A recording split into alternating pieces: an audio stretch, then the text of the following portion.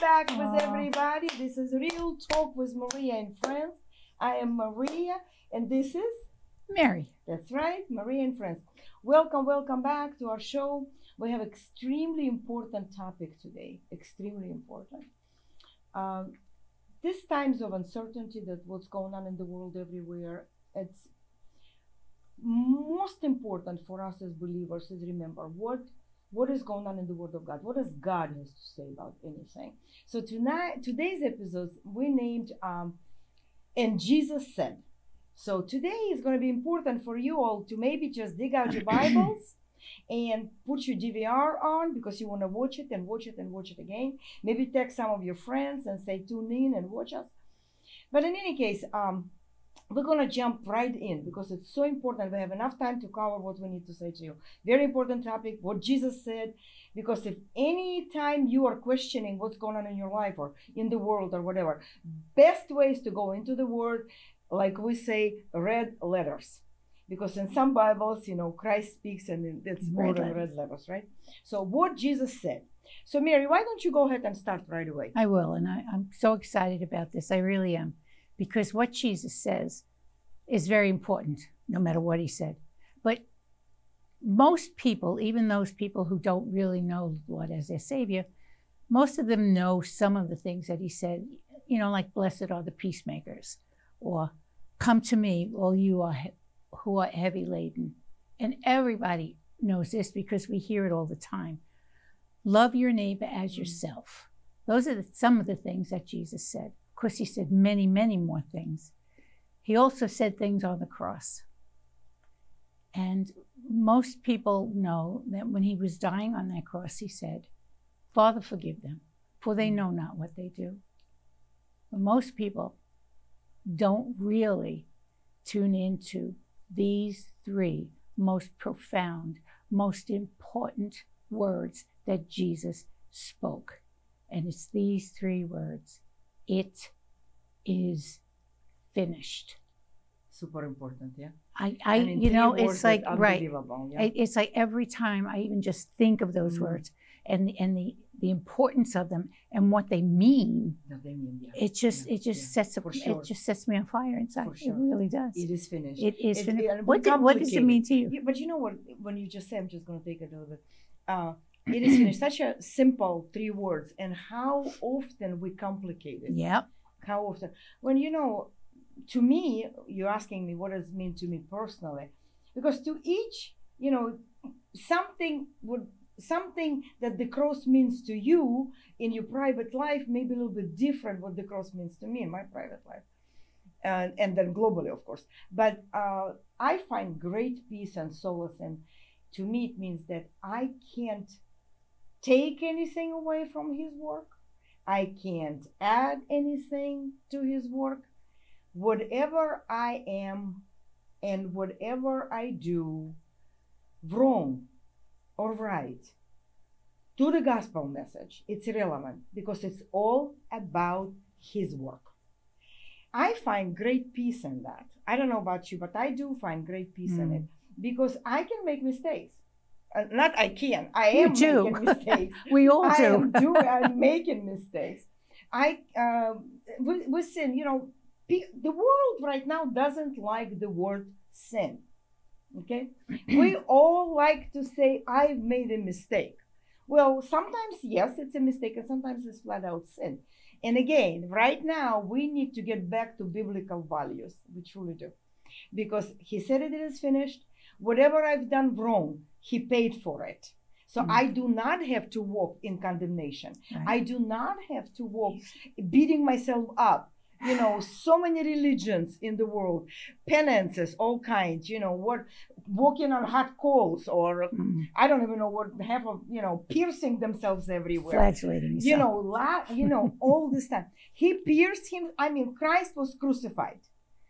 Done deal. Nothing I can add, nothing I can take away, and I am grateful. Amen. For me, that's at least in a nutshell. Amen. And as a mature Christian now, I certainly understand all of that. I do. And I feel the same way. But when I first came to the Lord and I heard that he died for our sins, that's what I heard. He died for our sins. All right. I thought to myself, well, if that's true, then why are people still sinning? Why is all this misery still in the world? But why? Why are they still sinning? Right? And then I realized people are still sinning because God didn't take away their free will, right? Because then we would be robots. I realized that it is finished meant that since Jesus paid the price, or he paid the fine for us, that for our sins, we would be forgiven of those sins if we accept him as Christ. You know what you just said, very important, because why are we still sinning, right? If it is finished, all of it, it's from misunderstanding, because as humans, we always keep the score. Yep. You see, you keep the score, I keep the score. All of you out there in television world, YouTube world, wherever you're going to be watching us, just admit it. We keep the score. Admit it and just be done with it, because right. It's the truth, okay? Even how good we are, or how Christian we are, or how holy we are, how righteous we are, you know, it's like somebody rubs you wrong way, you know, whatever, your friends even, your family members. Listen, let's get real for a minute. This is Real Talk with Maria and friends. We sometimes just plain simple like to keep the score. What have others done and what have we done? Right. And somehow, I don't know, we always end up in a better way. Okay? we come out the winners. Everybody else, you know, oh, they did this and they did that. But I have not. I have all good intentions. So we by nature like to keep score. You see, and God came to get away with your scoreboard. Right. He came to get away with, and this is why it's so important to me, at least, that he is not keeping score. No. And I'm glad. No, he said. I'm glad that he's not keeping score. Can you imagine how many times you've done something, and if Jesus sitting there and like, she's okay. There goes Maria. One demerit, two demerit, Mary, three demerit. There goes, you know, John Smith or right. whoever. How much pressure it is on you. So I want to speak to somebody right now. I feel stirring of the Holy Ghost right now. I really do. So you have been beating yourself up because you're not measuring up. You say that I'm not measuring up. You're not measuring up to your calling. You're not measuring up to you're not measuring up to Christ. God died. You in your mind right now, even it's like, but he died for me. He shed his blood for me. I'm not measuring up. Listen, sister, brother, whoever you are, we will never measure up. That is the truth. We will never measure up. His bar is too high. That's why God, Jehovah, had to send Jesus Christ to level the play field, so to speak. He had to. Yeah. Because you and I will never measure up. So you sitting right now and not doing something because you've done something wrong yesterday or a month ago. Somebody you forgot to forgive. Somebody somebody maybe you did wrong. That can happen. I am speaking to somebody right now, speaking to many, for sure. Let it go. Yeah. Let it go. Like in a Frozen, Disney. Let it go. Let it go. Let it go. Like Elsa sang, okay? Let it go. Let it go. Let it go. Let it go. Because you're stopping your own destiny.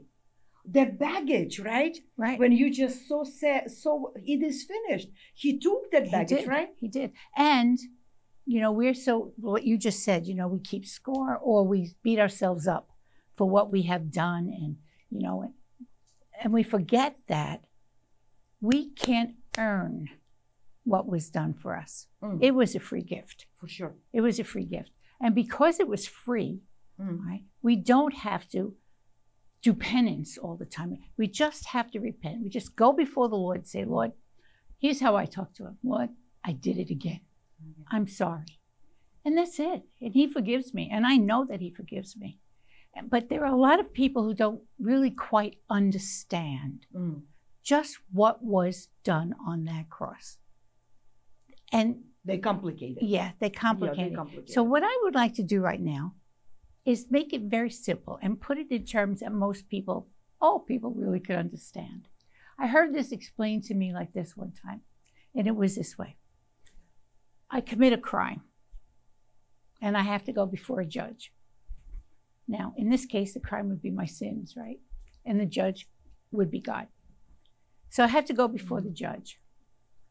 And he says, how do you plead? And of course, I'm guilty. So I have to plead guilty. And he said, well, okay. He said, now here's the thing. You're either going to have to pay a $100,000 fine, or you're just going to have to go to jail. Yeah. All right. And There I say, is punishment. right. And then I say, but Your Honor, I don't have $100,000. And he said, well, then you're going to go to jail. And at that point, you come into the courtroom and you say, Your Honor, I want to pay that fine for her. And the judge says, I don't care who pays the fine, as long as it's paid. As long as it's paid. And that's what Jesus did. That's such a good He example. paid the fine for us. Such a good example. He died a horrible death because he loved us. And he knew what he was doing. You know, nobody coerced him into doing it. And that is a good one. I wanna interject about that. A lot of things, a lot of wrong, a lot of misconceptions. Let's put it that way. Misconception about the gospel, and it's definitely not God's work. It's definitely the work of the enemy. Like you just said, no coerce him. Nobody coerced Christ. You know, there are still people today believe that Jews crucified Jesus Christ, that Roman Empire crucified Jesus Christ. And anything, whatever, you name it, they blame something. Somebody did. It's like somebody took him by force and then nailed him. And Christ in the gospel, in the Bible, it's in your Bible, read it, says, no one takes my life from me. He said it, not me. He says it very clearly. I give my life voluntarily. It was love. There is nobody to blame. Right. Nobody to blame for Jesus' death. That's how God meant it. Right. And that's what Jesus do, really what he did. That's exactly what he did. Yeah. He hung on that cross, and what nailed him to that cross was love. Love. His love for us. And religion always, it's your sin. Yeah, it's your no, sin. It was love. Hey, listen, it's love. Exactly right. It was his love for us. Yes. It was the Father's love for us, because he knew, being such a righteous judge, being such a righteous Father, he knew that if he didn't give us a way to repent and to be forgiven of those sins, he would have to condemn us. Yeah, there's no other way. Because he is fair in all things. And when someone is fair in all things, all right, it's like, it's either or. It's either or. You either did it or you didn't do it. You either have to be punished or you're not punished. I mean, there is no middle ground. It's like there's no gray, if you will. Yeah. It's not in the gospel message. Not in the gospel message. Not so. And God so loved us. The Father so loved us. He didn't want to see us perish. He didn't want to see us, the creation that he created, that he loved with every inch of his being, whatever that looked like. He loves us with every inch of his being. He had to make a way for us. And he sent his son to die on that cross. He sent love for us. That's love good. Nailed Jesus to the cross. Love saved us. That's what saves us. And love resurrected him. And love resurrected him. And love helps us get through every single day. Because Jesus is not only grace, he's love. He's love. This is so good. When you started the show, he said, it is finished. Yeah. And to me, like you said right now, love, perfect love, casts out all fear, right? We all know it. Oh my gosh, how much Christianese some of us have packed into themselves. And we are so robotic almost about memorizing certain scripture without understanding what it really means. The Christianity in shoe leather, like you like to say. I love that saying. It means that we really truly live out every day understanding. Like you wake up, we want you to understand it is finished. You can't add, you can't take away. It is finished. Whatever happened yesterday, it is over. Today is the day. You live your best, you give your best, you do your best. Love covers multitude of sins. Again, we pack that Christianese in ourselves, but do we understand what it means? Love covers multitude of sins. It's exactly what it does. It's exactly what it does. It's that love that God poured on Calvary applied to you, to me, to you today. It's applied yesterday. It applies today. It will apply tomorrow. It applies no matter what you do. I want to say something, because at this point, I can guarantee somebody right now, oh boy, they are now giving us license to sin. I can guarantee somebody's already thinking it. And we're going to tell you right now, we're going to debunk it. No, we're not giving anybody license to sin. First of all, since when anybody needed any license? Since when anybody needed permission from somebody else to commit sins? Right. As far as I know, nobody ever asked. Did nobody ask me? Nobody asks me. And I have not asked anybody, can I sin? So the whole concept of license to sin, it's absolutely null and void. It doesn't exist. Nobody asks for anything. People by nature are sinful people. They will sin. And that's why that love had to come in. And so you need to change your way of thinking. You need to change it. It's not that we're giving license to sin. That's not what we're doing. No, what we're giving right now is license to accept the love and the grace. Accept it. We are, you know, in the Bible, that beautiful word, we beseech you. Some of people don't even understand. What is the beseech? Well, that's what it means. We're asking you to accept the love. We beseech you all who is listening to us, accept that we are giving you permission.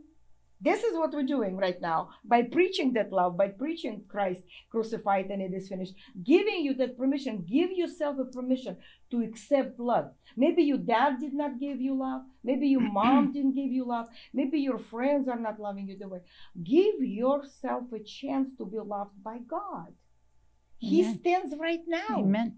Amen. He did it. And you know, it's like if God thought that we were going to walk, we were going to accept his son, and then we were never going to fall again. We were never going to sin again. He wouldn't say his mercies were new every single day. Absolutely. Because he knows us. He knows that we need those mercies every single day. Absolutely. He knows that we have to go before him every single day. Absolutely. You know? Absolutely. And like Maria said, we don't have to go before him for 2 weeks ago. Okay? It's for today. It's, Lord, have mercy on me for today. Thank you for your mercy for today. Thank you for forgiving me. I mean, there are times I have to say that 12 minutes after I get out of bed, you know, because she's bad. Not terribly bad. Not terribly bad. But we're trying to relate. We're trying to relate. Why are we so open? Why are we so honest? Why are we talking to you like you're sitting with us right here? Because we are trying to relate to you that Christ and the Christianity message is everyday life. We're also trying to get across that we are supposed to, as Christians, we are supposed to share this word. We are supposed to evangelize, if you will. Yes. Okay. People are afraid of that word, evangelize. Like they're afraid of word sin. Yeah, exactly. They, you know, when you say evangelist, they think of Billy Graham. I could never be Billy Graham. Well, you bet your life you could never be Billy Graham. But you can be Maria Haxton. Yeah.